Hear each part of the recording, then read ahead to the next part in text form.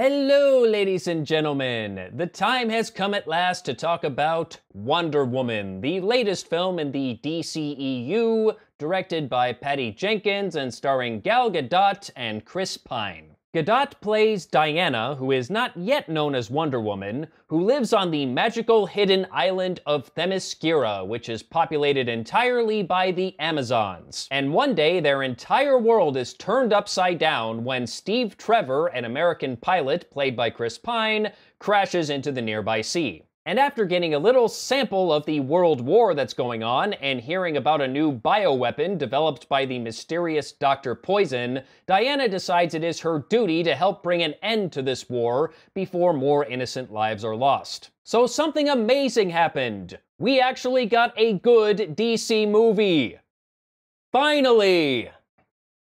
Oh, at last. They got one right. Thank you, Jesus. Or should that be Zeus? Thank you, Zeus. Thanks, whoever. Oh, man. Only took them 4 tries, but they finally got it right. But you know, when they get it right, they really get it right. This was awesome. It's entertaining, it's well made, it's got good action, it's got a good sense of humor, and man, it is amazing just how tonally different this movie is compared to the rest of the DCEU. This movie actually knows how to have fun. A superhero movie that's fun. Imagine that. And it has color. Honest to God, color. About time they figured that out. No more of this crappy, washed out Zack Snyder color palette. No. Actual colors.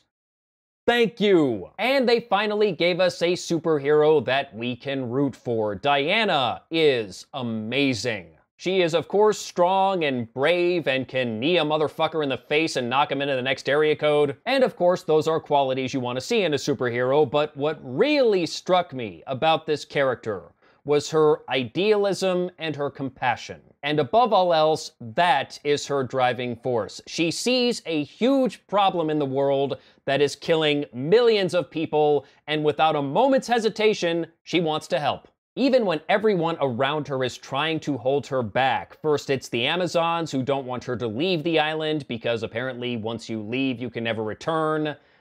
Bit of a cliche, but it's a superhero movie, what are you gonna do? And then there's Steve and his ragtag band of mercenaries that always show up in these sorts of movies. And they're traveling across Europe and they're seeing all of these atrocities. And Diana, of course, instinctively wants to help everyone. But Steve keeps trying to push her along, saying, no, we gotta stay on mission. We can't help everyone. And then they finally get to No Man's Land. And this is the point where Diana finally has had enough of Steve's fuckery and is like, nope, I'm helping everyone. Forget it. Diana, you can't save everyone. Bitch, watch me. And out into No Man's Land she goes, and it is glorious. And at no point is her idealism or her compassion portrayed as a weakness. Quite the opposite. They are very much her strengths. And there is a point where her idealism is bent, but it never breaks. Now, I've probably mentioned this before, but I was not really sold on Gadot when she was first cast as Wonder Woman, and I wasn't really sold on her performance in Batman vs. Superman.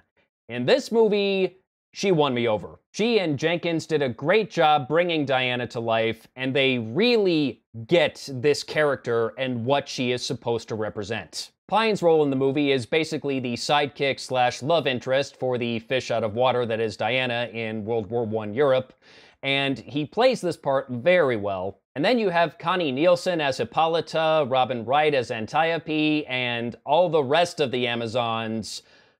My God, I'm not in bad shape, but I'm pretty sure any one of these women could kick my ass any day of the week and twice on Sunday. And you know what? They look exactly like the Amazons should look. Props to the casting department, they did a great job there. Danny Huston plays one of the main villains, an evil German officer named Ludendorff, who speaks English for some reason. In fact, all of the Germans speak English. And it's not like there aren't people in this movie who speak other languages. They speak every language in this movie pretty much, except German. Okay. But Huston was a decent villain. However, I found Elena Anaya far more compelling as Dr. Poison. She has a relatively simple costume. It's just like a Phantom of the Opera type mask, but that mask and the performance behind the mask say so much. This is a woman who has clearly been through some shit, and I hope we see a lot more of this character in the future. The action was pretty good overall, though honestly it could have been done a bit better. There are times when I think they overly relied on the slow motion, not really to the point where it gets annoying, but could have been toned back a little bit. And that silly physics-defying low kick that Diana does in the trailer doesn't look any better in the movie. And the climax at the end of the movie honestly didn't feel as strong as it should have. It's not that the big fight at the end was badly done, it wasn't, it was fine, but I just didn't find it anywhere near as compelling as the big action sequence in No Man's Land. But overall, it was still fantastic and I enjoyed it very much, and this is the first DCEU movie that I can recommend without hesitation. If you have not seen it, do so. Well worth your time. And that's all I got to say about Wonder Woman, so till next time, take care.